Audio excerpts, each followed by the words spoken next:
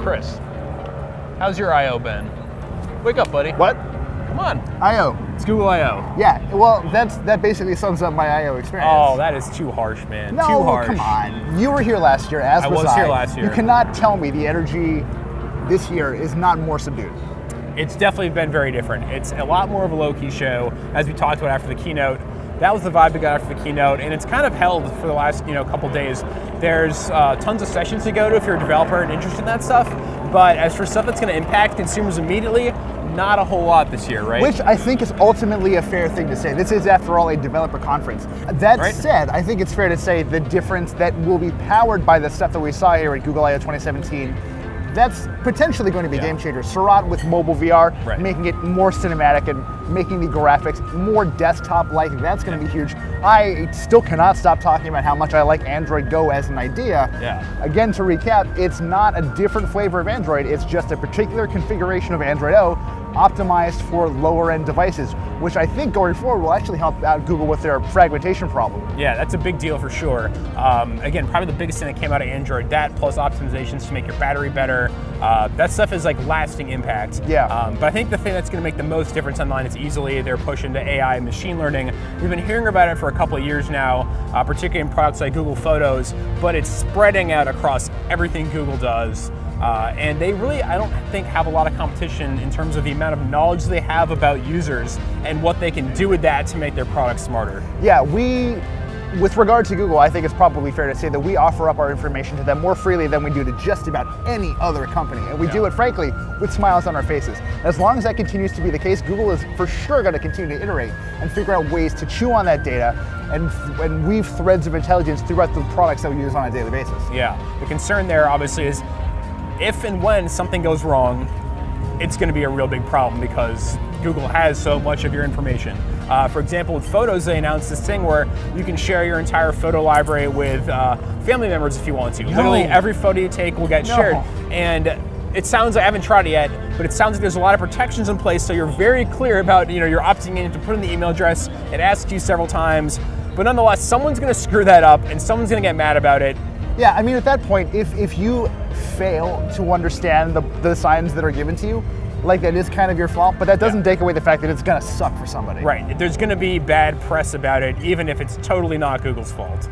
So yeah, going back to VR, which wasn't as big of a deal as I expected this year, but nonetheless, the announcement that they're gonna start building standalone headsets that don't need a phone or a computer, and that they're gonna come out this year from big partners like Lenovo and HTC, that's pretty big news. I'm curious what you think that's gonna do to the VR marketplace as a whole.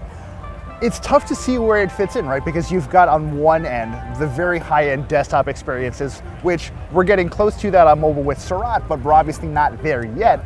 And on the other hand, very inexpensive, affordable VR solutions. So Cardboard, Gear VR, Daydream. These are things someone could walk into a store and walk out with and be up and running in like 5 or 6 minutes and get, honestly, a very good experience out of it. I'm not entirely sure how a standalone system fits into that dichotomy. I mean, I think the big thing that they talked about was this positional head tracking. It sounds like the standalone headset's going to be a lot better at that. It'll be better at determining like how your movements in the real world match up to the virtual world. So it's like they're trying to get a one-to-one basically, or if you move your head a foot in VR, or in real life, it moves a foot in VR, and like that could be the kind of thing that makes VR experiences more immersive. Again, though, we're gonna have to wait and see because all of the stuff is months out. We're also seeing VR get a little more social as well, which is frankly pretty interesting because when you strap a headset to your face, you're locked into your own little world, and good luck trying to share that with other people. But with the Daydream Euphrates update, you'll be able to cast it to a separate display so people around you can see what you're doing in these vast virtual realms. And with YouTube Live, or whatever their VR sort of approach is, it's just YouTube VR. YouTube VR, you can basically engage in watching parties with your friends. You've got their avatars at the bottom of the screen, and it becomes a communal experience, which it really hasn't been able to be before. I think people have been asking for that for a long time. I live here, and you live in San Francisco, and you live in New York, and we want to watch a movie together, and we can't. But like something like this VR sharing situation, if that makes that sort of thing more commonplace, that'd be really cool. The other sharing they talked about was doing screenshots and recording videos in your VR experiences, sharing those online. Obviously, sharing your gaming experience has become a really big deal, especially on YouTube, so it's not surprising to see Google say, hey, let's make it very easy to share whatever you're doing in your VR headset with the world. I gotta tell you though, the one thing I was really hoping to see was Fuchsia. If only to just understand how this slots into Google's operating system strategy. Obviously, there's Android on one end and Chrome OS in a very particular fashion on the other. Yeah. Andromeda was a topic of much speculation. It's been a rumor for a while now, yeah. But Fuchsia doesn't seem to fit into that category either. So, frankly, just any answer they could have provided as to what this thing is would have been great to hear. I think no answer tells you a lot about where it's at, though, right? Yeah, like, I mean, it's incredibly early days for this product. If they're not willing to even talk about it with the developer community, that means it's not going to be something that matters to everyone else for a long time. On my end, I'm a big Chrome OS nerd. I was hoping to hear a little more about what kind of advancements they might be making there. We'll have to wait on that one as well. And I was hoping for a few more cool Android features that are like, you know, sexy refinements of what's on there. It's all still pretty under the hood. I think we're going to get to hear more about what'll matter to consumers immediately with Android O soon. And I guess I was hoping to hear about what dessert O is going to stand for. Yeah, so they're pushing this Oreo thing very hard. They have Oreos in the press room.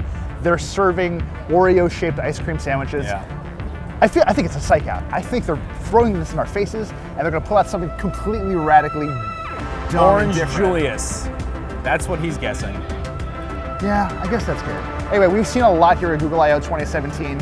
Thank you for joining us. We've had a great time bringing it to you. Absolutely. Come back next year. In the meantime, you can find us at Engadget.com. Thanks for watching.